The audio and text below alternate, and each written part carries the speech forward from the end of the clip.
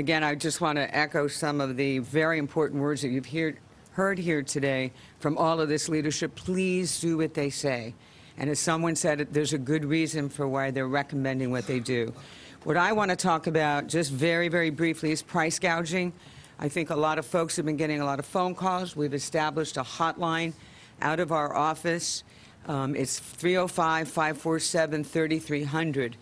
And the way this works is the minute the governor of the state of Florida declares Florida a state of emergency, which he did earlier this week, it triggers state statutes that deal with civil remedies, and it deals with a local ordinance that provides for criminal actions where people can be held accountable.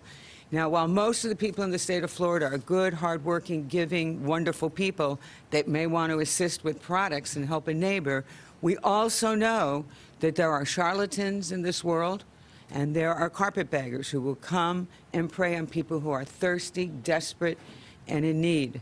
So what we're doing locally is our office is working with the director, Juan Perez, who's here from the Miami-Dade Police Department. Every call that comes in will be staffed 24/7 until further notice. You can call, you can ask questions.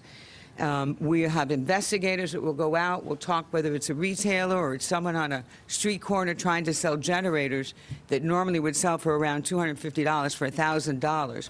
You need to call us because they're taking advantage. They're abusing you and potentially others. Now, what is not covered by price gouging is minor increases. For instance, we know the gas prices went up as a result of what was happening in Texas. And so there's going to be some increases in prices to get things here expeditiously, despite the best efforts of the governor and our federal leadership. It's just going to be difficult to be able to do it for exactly the same costs as before. However, if the price increase is excessive, the law actually says grossly exceeds the average price of certain commodities, then you're probably looking at price gouging. And if someone is doing that, they are looking at potentially being arrested and going to jail. Our courts may be closed, but our jails are not closed. And let me just tell you what kinds of commodities are covered.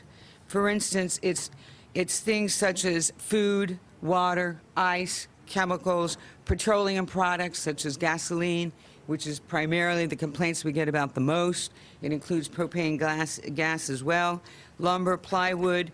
I mentioned the generators. We saw that happen after the last event.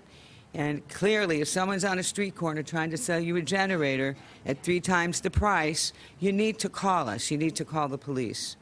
Airline tickets have reached a high. We've had a lot of complaints. The director and I were talking about it earlier. We have a plan to reach out to some of those retailers and see if we can't talk with them. We've been working with all the other major retailers in Florida, Home Depot, Walmart. They're just great business folks, and they want to contribute and they want to help in this undertaking. I also want to remind you of the number once again, all of you in the media, if you please put that up. It's 305-547-3300.